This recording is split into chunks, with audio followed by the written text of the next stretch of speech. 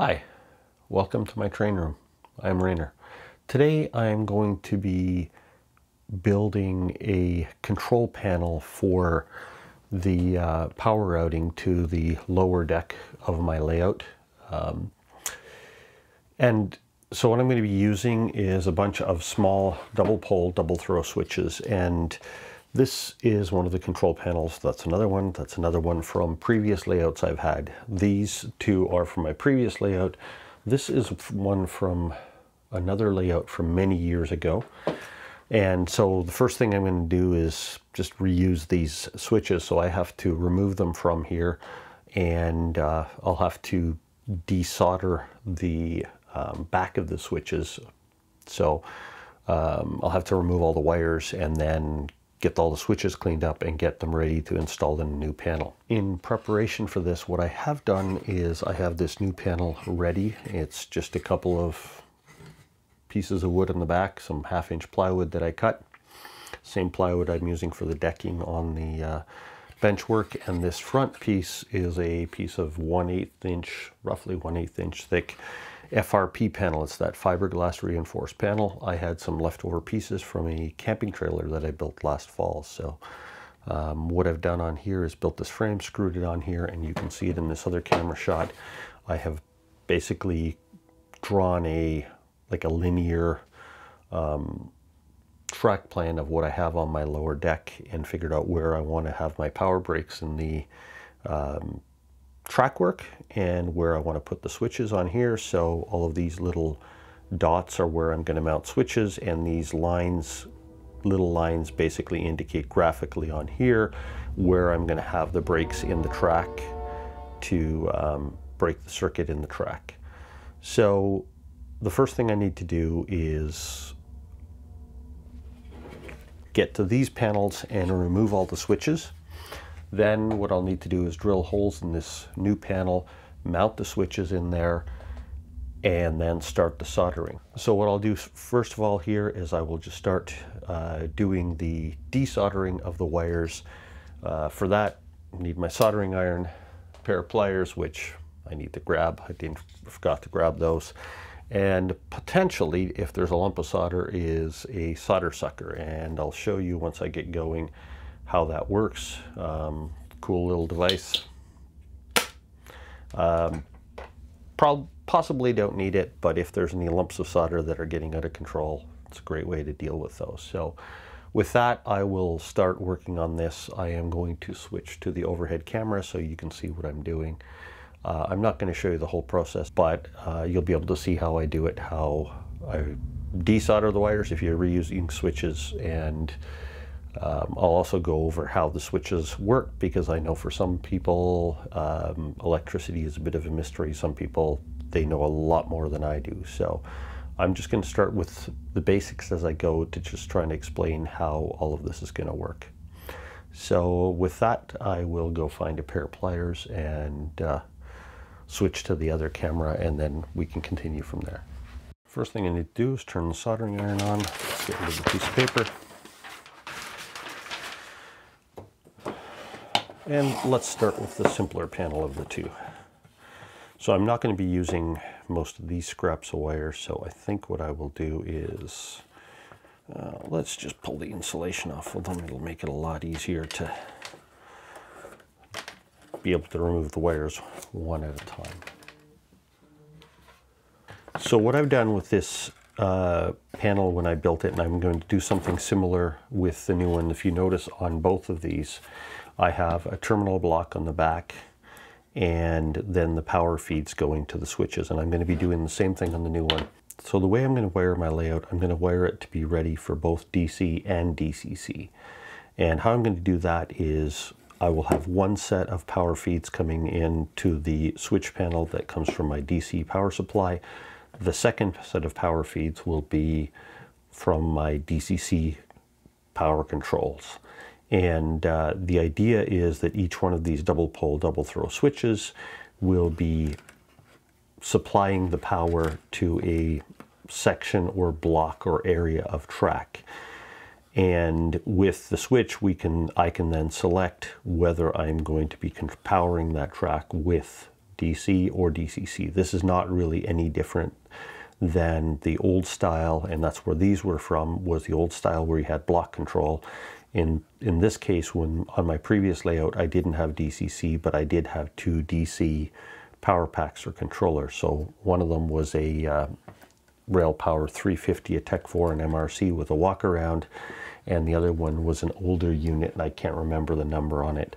The reality is that even though I had it wired for two power packs, since it's only me running the trains, I would never be running more than one train simultaneously.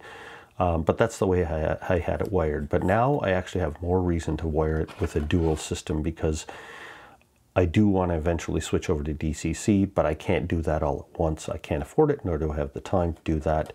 And I currently don't have any of my locomotives that are set up for DCC, but I do have a couple of decoders to install in locomotives, so I'm going to get going on that soon. So I need a way to test those out. So I do want to wire the whole system for DCC.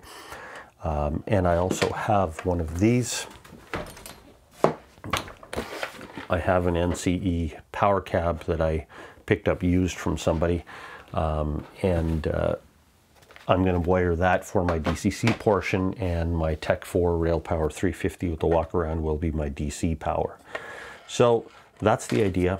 So I'm going to remove everything from this panel and then go from there.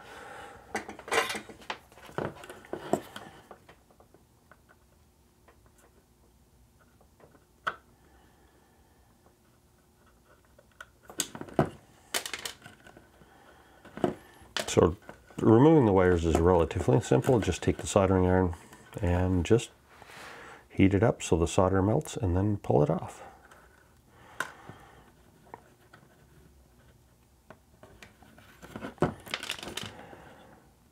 So none of these are really having a lot of solder in them, although there's a little bit of solder stuck in the hole of one of these. So I like to, when I put the wires on, stick the end through the hole and then solder it in place. So this one and this one are nice and clear, but this one over here has a little bit of solder stuck in the hole. So what I'll do with this is I will melt it, get it liquid with my soldering iron, and go like this, and then the solder sucker pulls it all out.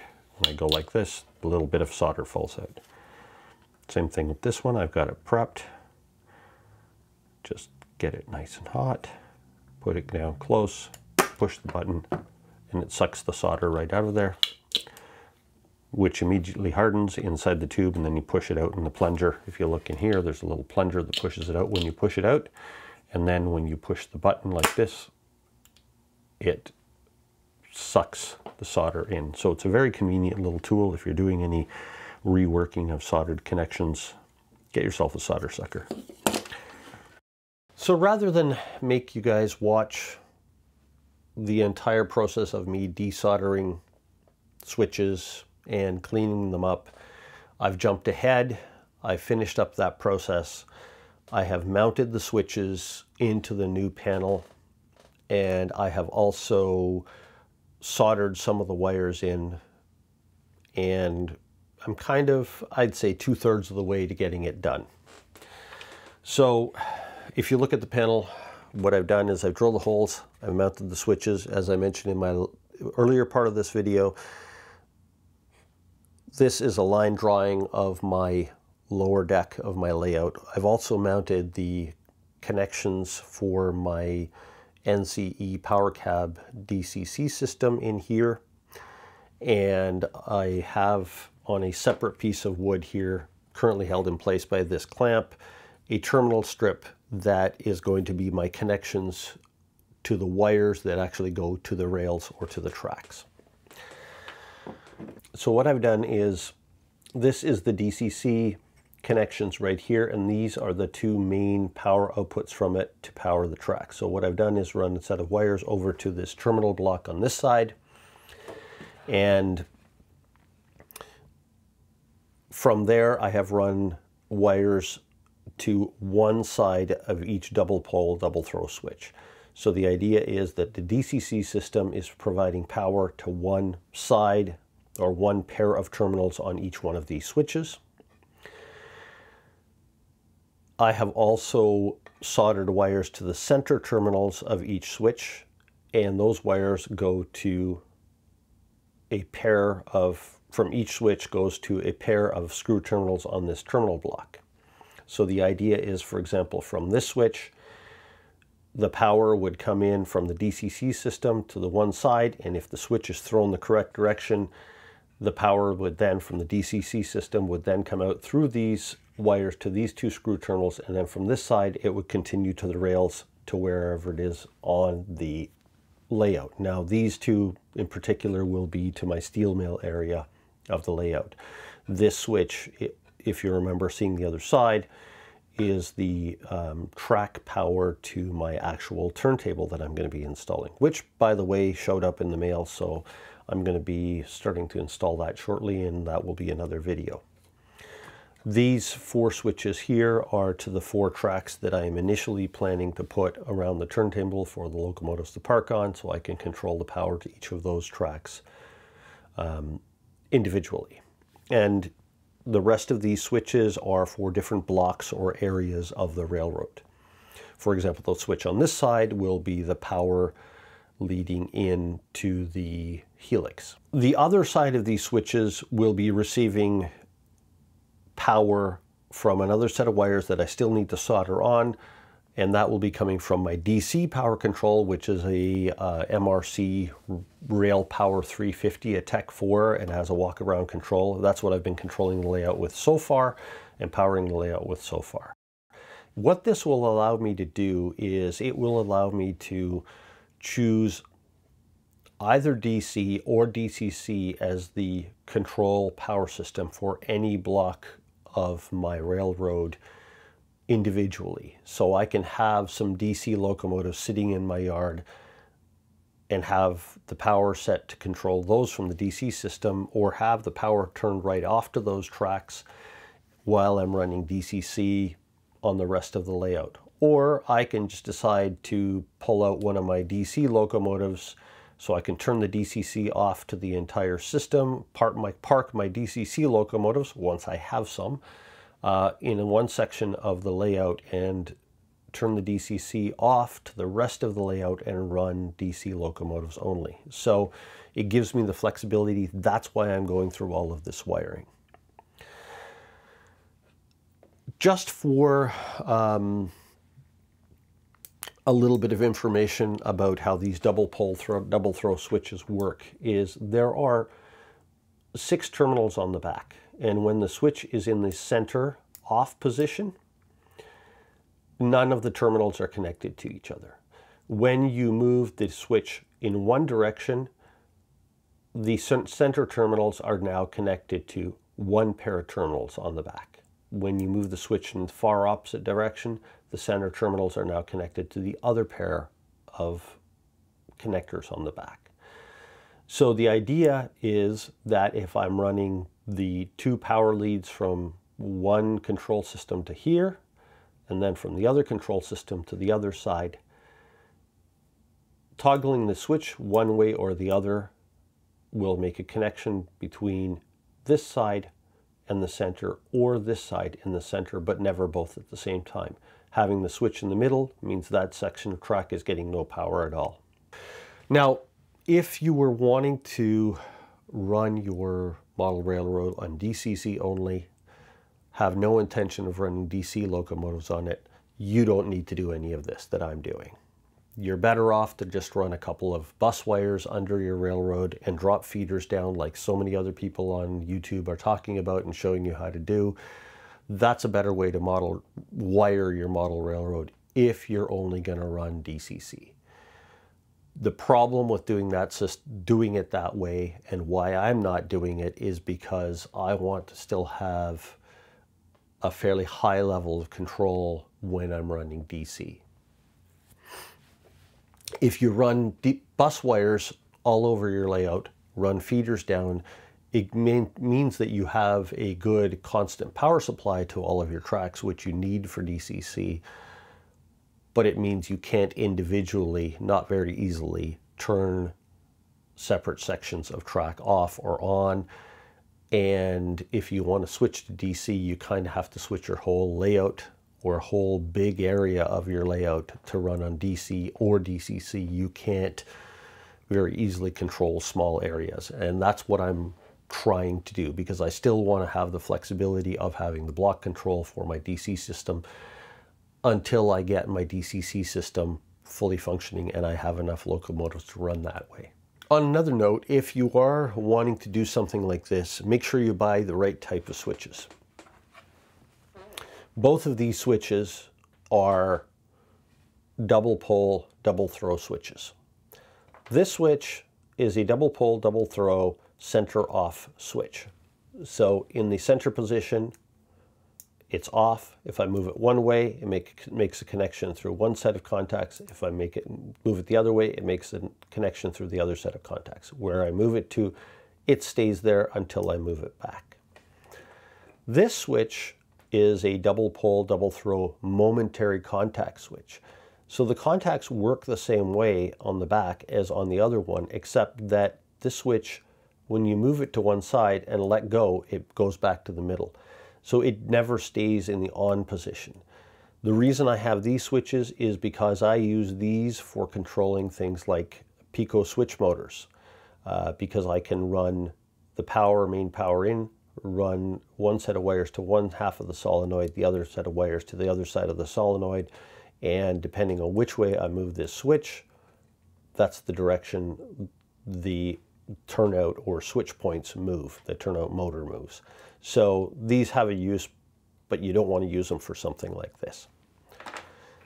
The other thing you can get that you have to be careful of, because you may not want this. Now this one is a single pole. It only has one set of terminals rather than two, but it will work to illustrate a point. This one has an on in one direction and an on in the other direction, but there is no center off position. Again, you can buy these switches in that format as well, but they don't have a center off position. You don't want those because you want to be able to turn the track power off completely at some point. So you want to make sure that you have a switch that is a double pole, double throw, that allows you to choose which source you use for power or have it off completely in the middle. So that's just one of those little things to look out for when you're buying switches. Just make sure that they actually stay on when you want them to, and that they do have the ability to turn off completely. Anyway, this was just a quick overview of what I'm doing with the control panel. I hope it makes some sense to you. If you have any questions, please ask me and I can try to explain them more. Sometimes I know when it comes to electrical things, I understand it. I may speak too quickly or may go over it too quickly. So if there's something that doesn't make sense in this, please ask and I'll try to explain it in another video, or I'll explain it in the comments or whatever. I will try to get the rest of this soldered up and installed, and then I'm going to be starting to wire my tracks, and I will have another video showing you that, how I end up actually running the wires and how I end up isolating the sections of track one from another. I don't like using the insulated rail joiners. I have some, I've tried them, I don't like them. I have my own way of doing it, and it's not unique to me, but I'll show you how I end up doing that. And I also, like I mentioned, have a brand new Walters 90-foot manual turntable to mount into the hole over there. So I want to get that installed and show you how that works out. I have opened the box and that's all I've done to look at it. So it's going to be a surprise to me. It'll be interesting to see how that all works out. Hopefully it works well. And then I also bought some more track so that I can finish up the rest of my track work to go up here to the upper staging. So I'm going to have that coming up in a later video. So until then, thank you for watching. And if you want to make sure you see the rest of what I'm up to down here, then please subscribe, and hopefully this was at least somewhat educational or entertaining or something. So if so, click the like button, and thanks. See you next time.